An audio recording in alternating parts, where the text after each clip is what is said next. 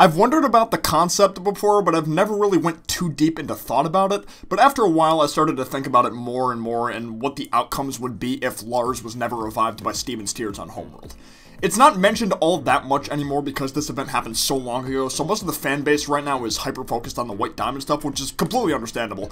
But Lars's, be it short-time death, was one of the most major occurrences in Steven Universe. We had never seen a character flat-out die on screen before until this happened. The closest we had gotten to death in Steven Universe was the idea of Rose shattering Pink Diamond, which is the only way a gem can be killed or die is by breaking their gemstone. At the time of Lars dying, we were still a long way before knowing Rose was Pink Diamond the whole time. Almost a year, actually. I don't think we found out until Rose was Pink Diamond until, like, April, and this episode came out in May when Lars died, so yeah, about a year. Steven Universe always had a more serious tone to it, especially since towards the end of Season 1 onward, when we started to learn more about what gems are actually about, and a bit more about the Gem War. It definitely earned the TV PG rating.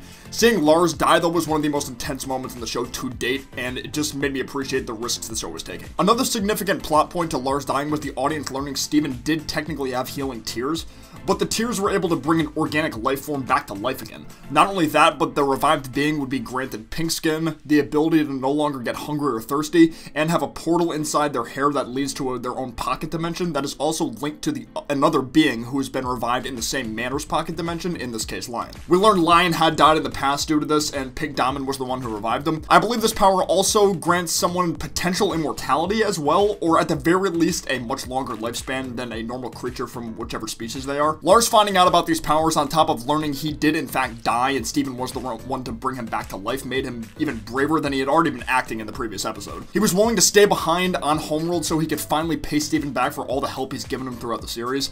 Lars used to just brush off Steven's good doings as him being annoying or lame, but he matured up and realized how impactful Steven has been on his life in a positive way. If Lars stayed dead, the rest of the development that served as the cherry on top for his character would have never happened. Him staying on Homeworld, becoming the captain of the off-colors, stealing stuff from Homeworld, we wouldn't have gotten to see. Of course, his previous bravery would have been appreciated, you know, him blocking the Robonoids from shattering the off-colors, because he still would have sacrificed himself to protect the off-colors, and he didn't even know them like that. Since Lars never would have become a space captain, we wouldn't have been able to see the first Pink Diamond reveal in Stevani's Dream and Jungle Moon. The only reason they were on the Jungle Moon in the first place was because they crash-landed in a ship they got from Captain Lars. Granted, this dream sequence may have still been able to happen in a different circumstance, but it's hard to say though. In most of Steven's Pink Diamond-esque dreams, he's had to be in a setting where Pink Diamond had previously been in before. He's had to like fall asleep in that setting, with the exception of first seeing the Pink Diamond Palanquin, I suppose, which was in South Korea, and when he fell asleep, he was in Beach City. With the dream about him thinking Pearl shattered Pink Diamond, he fell asleep on the moon base, and the flashback took place on the moon base with the Jungle Moon. He fell asleep in one of Yellow Diamond's old bases, and that's where the dream took place as well. I'll leave it up to the imagination for you guys on that one. It's a little tricky. The off-colors would still be stranded on Homeworld more than likely, same with Steven too. The only reason Steven was able to get off Homeworld actually was because Lars had been revived with Lion's powers, so he was able to just portal back through Lion. But let's say Steven is somehow able to find another way back.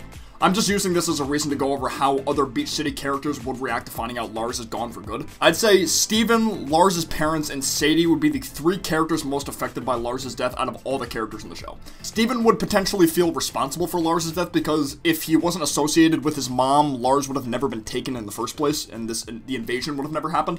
This could lead to a potential internal character conflict arc with Steven on how he can move forward and use the experience to better things for future endeavors. Lars's parents, that's pretty obvious, it's their own son. Like, of course they're going to be devastated. They were already shown to be pretty sad and anxious off the fact that he was still up on Homeworld alone.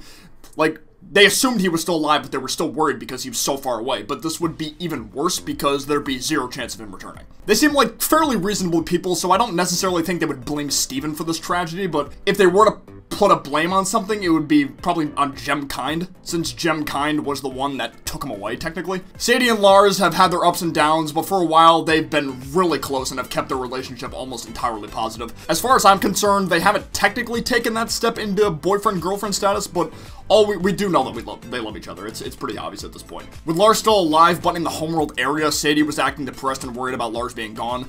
She eventually adopted the persona of Sadie Killer and began her singing hobby and formed a band with the cool kids to help get her mind off of Lars.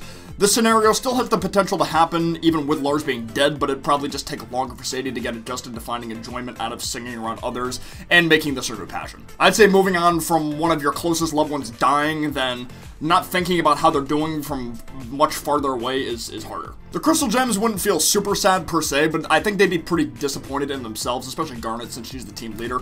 They were never really that close with Lars, but they see themselves as the remaining guardians of planet Earth. Having a human die on homeworld because he was captured by gem invaders who invaded Earth would definitely hurt the team's pride. Another small piece I want to go over is the whole debacle with Mayor Dewey rerunning for mayor against Nanafua, and Dewey wins. Basically, every person in Beach City was blaming Mayor Dewey for the Topaz Aquamarine invasion and Lars still being in space, and he didn't even know what Lars' name was in this episode. Again, similar to the situation with Sadie that I mentioned, with the reactions of the people would still just be angered, but more amplified than what we saw in the real Dewey Wins episode. Maybe Mayor Dewey would have to do some greater gesture towards Lars' parents, besides just giving them a box of donuts. That wasn't in the episode Dewey Wins, but yeah. Per usual, let me know if I missed anything important I could have said that would have been affected by Lars remaining dead on Homeworld. In these types of videos, I try to go over the important key events that come to mind along with the characters that'll be most affected internally, externally, or both by this event being changed to what I thought of.